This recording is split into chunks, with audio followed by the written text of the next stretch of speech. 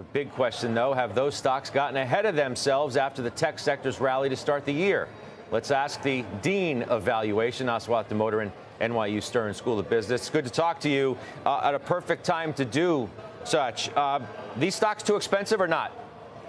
I think at this point in the market, they're relative to the rest of the market. I don't see them expensive.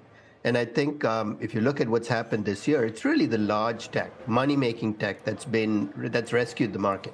I mean, collectively, money-making tech, the largest tech companies, have added $1.7 trillion in market cap just in this year.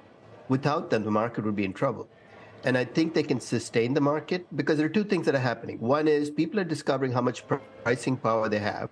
And the other is I think a lot of these companies took 22 as an opportunity to dump all the bad stuff into their earnings. They said it's a bad year, might as well dump stuff. So I wouldn't be surprised if you see a lot of positive surprises coming out of their earnings reports. That is one of the bullish cases, is that they took their so-called medicine before everybody else. And that's why they're the ones who are primarily talking about the year of efficiency.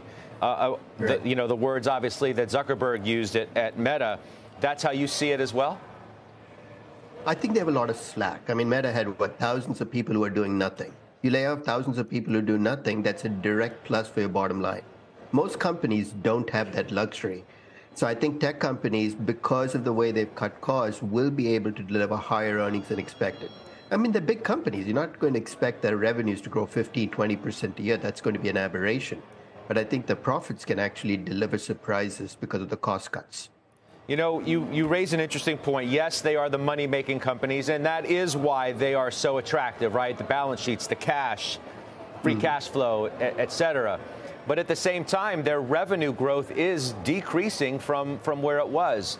So how do I judge their valuations based on, yes, the plus of money making, but on the negative of the revenue growth declining?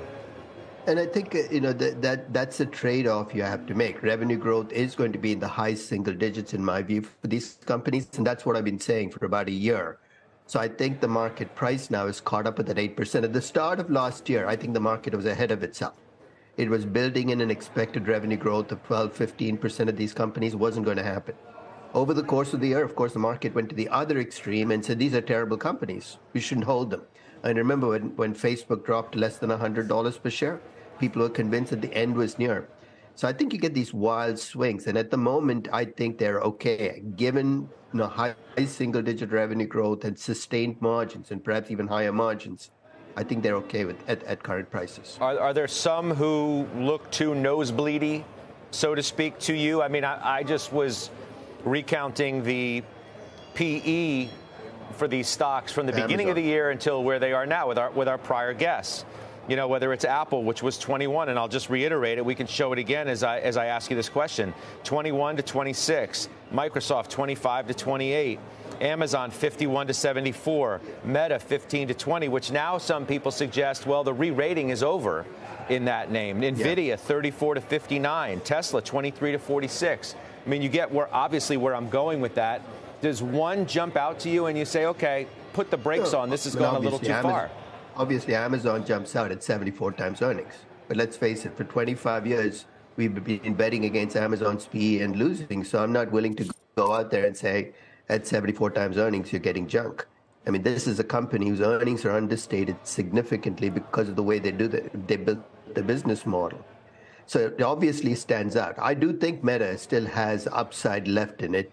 But remember, even if they're fully repriced, that doesn't make them bad investments. At this point in the market where you're defensive, I think these companies with their pricing power are pretty solid defensive investments. They're going to be able to raise earnings even in the course of a recession. And I can't say the same about many non-tech companies. So in many ways, you're paying for pricing power that these companies have.